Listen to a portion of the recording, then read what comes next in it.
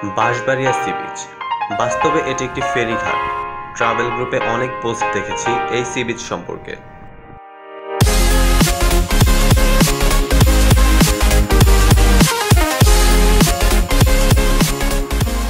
কিন্তু বাস্তবে এটাকে সি বিচ না বললেই ভালো হবে। এটি একটি ঘাট মাত্র। এখান থেকে সম্ভবত সন্দ্বীপ যাওয়া যায়।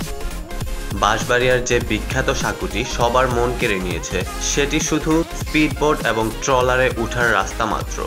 তবে এটা নিয়ে বিভিন্ন গ্রুপে লেখালেখি শুরু হবার পর এটা পর্যটন এলাকা হয়ে উঠেছে।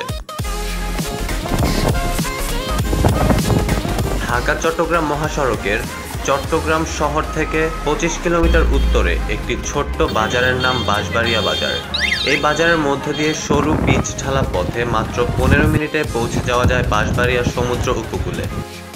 এই সমুদ্র সৈকতের মূল আকর্ষণ হলো প্রায় আধা কিলোমিটারের বেশি আপনি সমুদ্রের ভিতরে হেঁটে যেতে পারবেন। যদিও সবাই এটাকে সমুদ্র বলে, কিন্তু গুগল ম্যাপে এটাকে খাল হিসেবে দেখায়। তবে সমুদ্রের মতোই বড় বড় ঢেউ আছে। এখানে এসে নির্বিঘ্নে ঘুরে বেড়ানো যাবে, আহরণ করা যাবে প্রকৃতির শোভা। ঝাউ বাগানের সারি সারি ঝাউ গাছ ও নতুন জেগে ওঠা বিশাল বালির মাঠ, সব মিলিয়ে এক অপূর্ব সৌন্দর্য অপেক্ষা করছে দর্শনার্থীদের জন্য।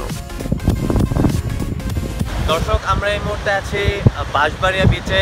এখানে দেখতে পাচ্ছেন যে কিছু লাল পতাকা লাগিয়ে রাখা হয়েছে। আমরা স্থানীয় মানুষদের কাছ থেকে শুনতে পেলাম একটু আগে, কিছুদিন আগে এখানে একটা দুর্ঘটনা ঘটে, 3 জন মেবি এখানে মারা যায় চরম ঢেউয়ের শিকার হয়ে সম্ভবত। তো এই জন্য লাল পতাকা লাগিয়ে রাখা হয়েছে, কাউকে যেতে দেওয়া হচ্ছে না। এবং তবে এখানে বেড়াতে গেলে শীতকালে যাওয়াটাই উত্তম, কারণ পানীয় বালির সাথে কাদামাটি মিশ্রিত। আর বীজ সম্পর্কে বলতে গেলে, আপনি যদি জোয়ার শুরু হবার সময় এই ব্রিজে উঠতে পারেন, তাহলে নিচ থেকে আসা ঢেউগুলো পায়ে লাগবে। এটি একটি ব্যতিক্রমধর্মী অনুভূতি।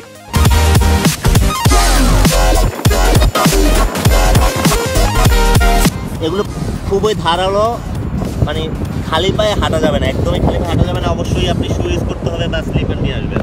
যেভাবে যাবেন, অলংকার থেকে চট্টগ্রাম হাইওয়ে ধরে 23 কিলোমিটার যেতে হবে। এই অটো করে যাচ্ছি আমরা বাঁশবাড়িয়া বিচের উদ্দেশ্যে। এটা বারবকুণ্ডের একটু আগে।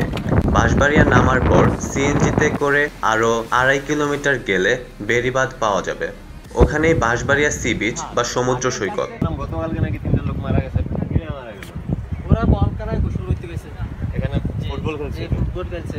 ফুটবল খেলায় তারপরে নদীর পাড়ে গোসল করতে লাগছে, 3 জন মারা গেছে। লাশ পাওয়া গেছে, লাশ আজকে 1টা বাজে পাইছে। ও কালকে 1টা বাজে 3টা লাশ পাওয়া গেছে। এই 3টা একসাথে পাওয়া গেছে। গুগল ম্যাপে আমরা দেখতে পেলাম এটি একটি খাল, কিন্তু ঘটনার স্থলে এসে দেখলাম এটি সমুদ্রের মতো উত্তাল। আমরা ঢাকা থেকে গিয়েছিলাম এই ব্রিজে ওঠার উদ্দেশ্যে, কিন্তু কিছুদিন আগে এখানে ম্যাডভেঞ্চার করতে গিয়ে 3 জন মানুষ প্রাণ হারান। তারপর থেকেই এই ব্রিজে উঠতে হলে কর্তৃপক্ষের অনুমতি লাগে। যাই হোক, আশা করা যায় খুব শীঘ্রই নিরাপত্তা নিশ্চিত করে ব্রিজটি আবার দর্শনার্থীদের জন্য চালু করা হবে। এছাড়া দেখার মতো আর কিছুই নেই। আপনি ওখানের চেয়ে সুন্দর প্রাকৃতিক দৃশ্য মেঘনার পার গেলেই উপভোগ করতে পারবেন। ট্রাভেল গ্রুপের যেসব সৌন্দর্য দেখেন, সবই ইফেক্টের কারসাজি। তারপরও বলছি, আমরা হতাশ হইনি। আমরা পুরো বিকালটি কাটিয়েছি ঝাউ বাগানে ও সমুদ্রের পাড়ে বসে। এই ভিডিও ব্লগে আমাদের ঘোরাঘুরির কিছু ভিডিও ক্লিপ আপনাদের সাথে শেয়ার করলাম। আশা করি ভালো লাগবে। তো বন্ধুরা, দেখতে থাকুন আমাদের বাঁশবাড়িয়ার সমুদ্র সৈকত ভ্রমণ গল্পটি।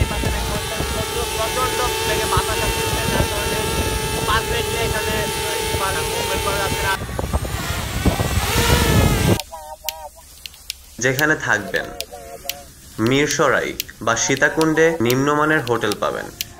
নয়দুয়ারি বাজারে খুঁজলে মধ্যমানের থাকার হোটেল পাওয়া যেতে পারে। সীতাকুণ্ড বাজারে গেলে সেখানে হোটেল সাইমন আছে। ভালো হোটেলে থাকতে চাইলে চট্টগ্রাম চলে আসতে হবে।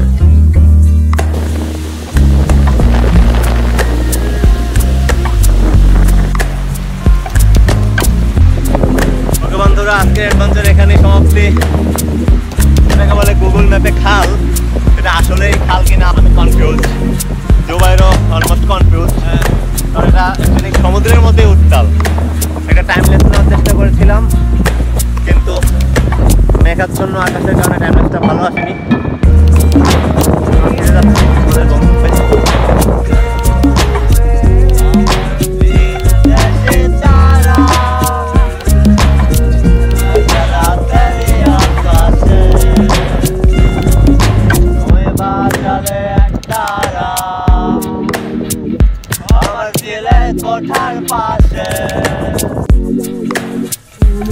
এক কথায় বলতে গেলে আমাদের সবুজ শ্যামল পুরো বাংলাদেশটি সুন্দর।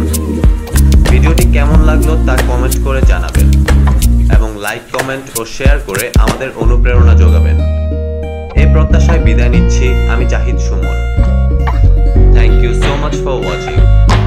Stay cool, stay adventurous with Jahid.